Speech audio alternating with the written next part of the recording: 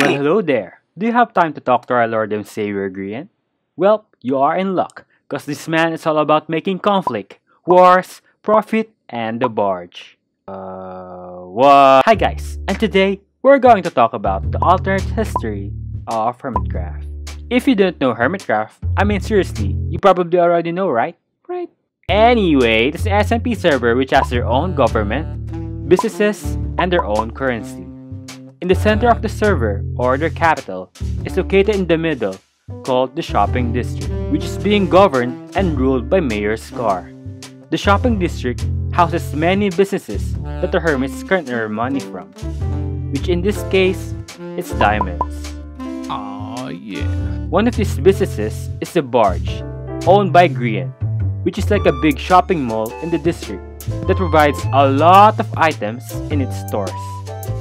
But Grian's Barge will have an upcoming competitor, Pacific, founded by Mumbo and Iskall, which is like a business empire that will provide large quantity of items that are fully automated, similar to Season 6 Sahara. This will challenge the Barge's dominance in the shopping district. But in your alternate history of Hermitcraft, what if? What if the Barge became a corporate empire? What if Grian decided, you know what? Let's expand the Barge.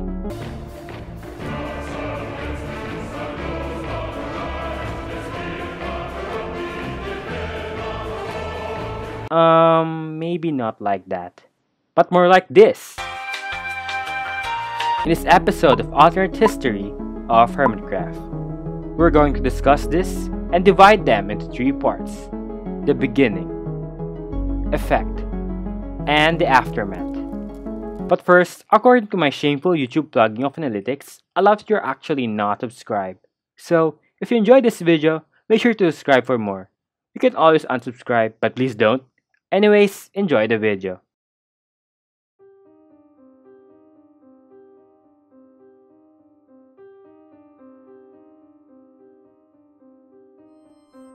In your alternate timeline, after the turf wars were concluded, and the server is now at relative peace, Grian decided to focus his attention in expanding the Barge and its profits. He wanted to preserve the dominance of the Barge as a place for hermits to buy all their things. But this dominance is being challenged by the other hermits, who are currently building their own large businesses. First up, Aqua, founded by Mayor Scar and his assistant, B-Dubs, who are currently building in the strategic peninsula north of the shopping district.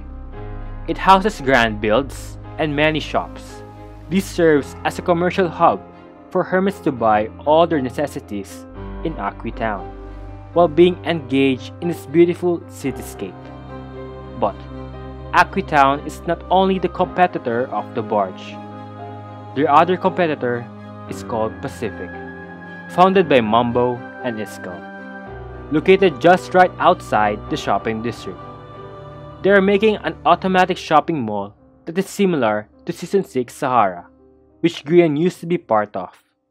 The unique take of these new businesses will threaten the Barge dominance in the shopping district. But Grian will definitely not go down without a fight.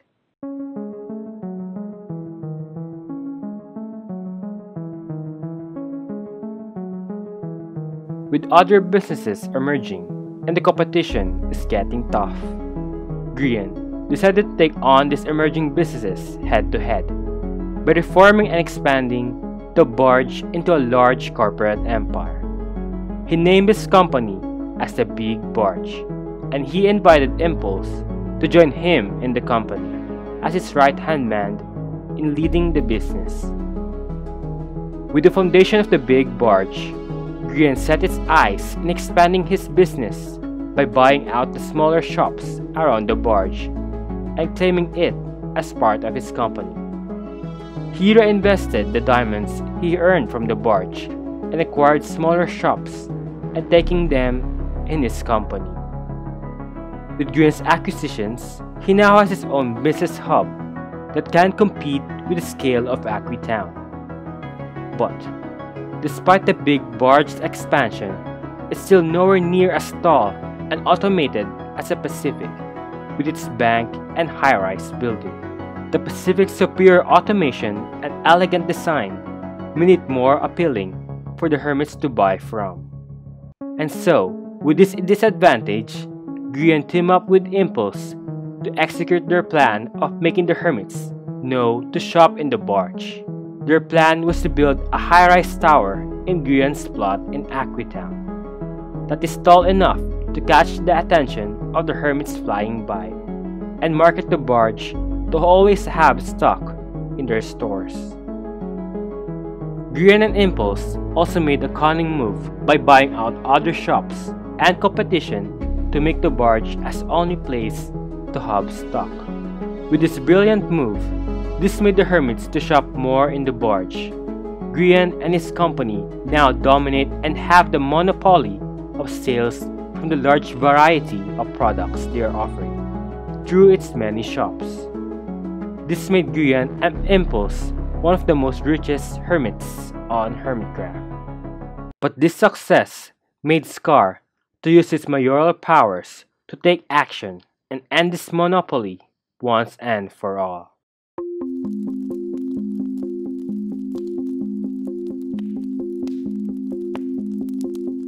With the dominance of Grian's Barge, Scar set out to take his seat on the Diamond Throne and impose an ordinance that will affect all businesses, especially Grian's empire, and destroy the monopoly. He made an ordinance to redistribute the wealth from the richest hermits to the poor, due to some rich hermits hoarding the money they got from their own shops. Although this sounded genuine, these ordinances hurt a lot of the rich hermits on the server, especially Grian and his company. He then set out to Mayor Scar to revoke his ordinance, but to Grian's surprise, Mayor Scar rejected. And so, Grian set up a plot together with the richest hermits on Hermitcraft to altogether reject the ordinance and refuse to pay taxes for the government. He formed a coalition to unite together to force Scar to revoke his ordinance, or they will force Mayor Scar to step down from his throne. This made Mayor Scar to alert all the hermits about this attempt and warned the other hermits to not shop from the coalition and only shop from the trusted government partnered stores like Aqua and Pacific. With the shopping district tippling into corporate wars, the fate of the server is left unknown. But hey, this is only a theory, an alternate universe theory. So, what do you think will happen next in this alternate history? Grian's coalition winning, or the government? Let me know and share your ideas in the comments down below. Anyway, this is Arasor, and thank you for watching Alternate History of Hermitcraft. Bye!